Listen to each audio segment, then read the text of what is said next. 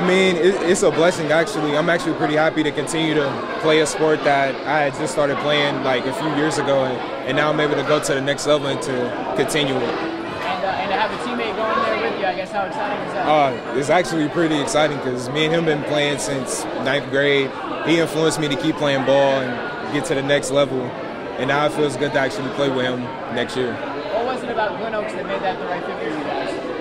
I mean, it was just that first offer, and just decided to take it.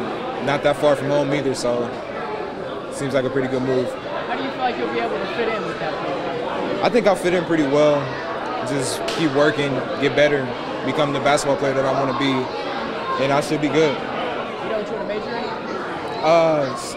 in? Something with art. I'm an artist. Appreciate it, man. Congratulations.